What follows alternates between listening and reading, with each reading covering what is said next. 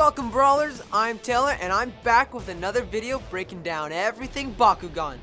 This video is all about factions, card types, and deck building guidelines. There's a lot of stuff to go over, so let's dive right in. Okay, factions.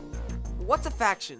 Well, a faction is a group of Bakugan based on similar characteristics and attributes. There are 6 factions, each with their unique strengths and abilities.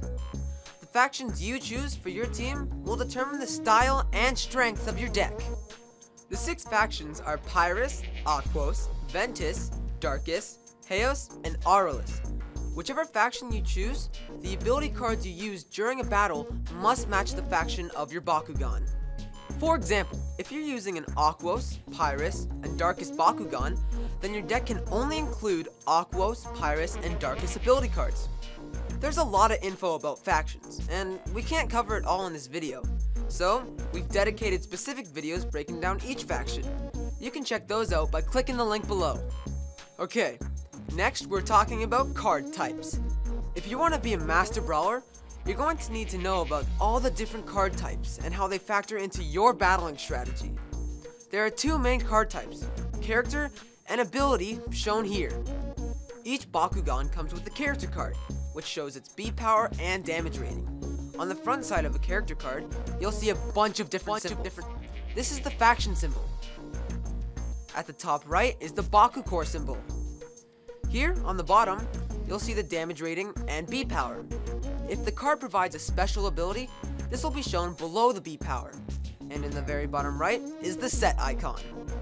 To create your 40 card deck, you can include the following types of ability cards: Action, Flip, Evo, and Hero. Just like character cards, there's a bunch of symbols and information on ability cards. An ability card will let you know the card name or special ability, the energy cost, from which faction it belongs, the card type, and an overall description of the ability. For example, an action card allows you to perform a one-time action during play.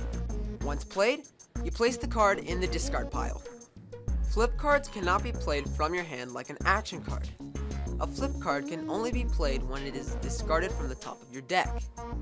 For example, if you're taking damage from an opponent and you flip over a flip card that can stop the opposing Bakugan's faction, you can prevent further damage from happening as long as you have enough energy left to play it. An Evo card will evolve or upgrade one of your Bakugan to a more powerful version. They'll replace your Bakugan for the rest of the game or until an opponent can destroy it. Remember though, Evo cards can only be played on their matching character card. Hero cards act as support cards that will remain in play each round unless they're destroyed by an opponent. And one final rule about cards: you can't have more than 3 copies of one card in your deck. Sorry brawlers, that's just the rule.